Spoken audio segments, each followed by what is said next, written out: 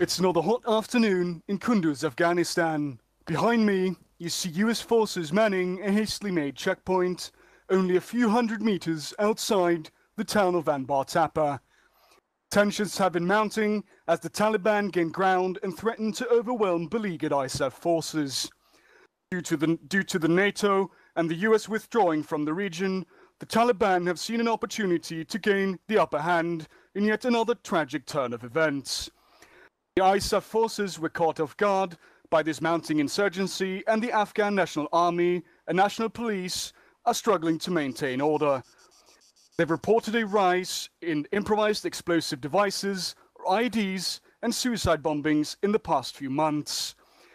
And the Afghan National Police have asked for help to stabilize the situation and allow the civilian population to once more resume their daily lives without being under constant threat of being caught in the middle of the struggle between ANP and insurgent forces to maintain control in the region. To combat the rising insurgency, it's rumored that a NATO combat unit called the Joint Task Force 207 will deploy to the region and serve as peacekeepers and as a warning to the insurgent forces. They have recently left the island of Altis after 5 months of intense combat operations against a communist insurgency. They've left the island with an uncertain future and have proven to the international community and NATO that they are capable of operating independently and provide lethal results to their enemies. When it comes to their potential deployment, the press officer stated they do not comment on operational matters and directed us to contact NATO's press officers.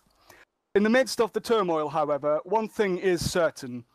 A direct intervention is needed to prevent further destabilization of Kunduz.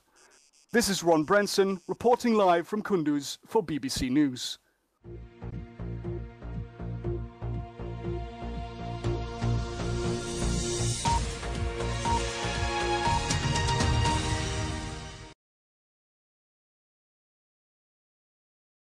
How secure?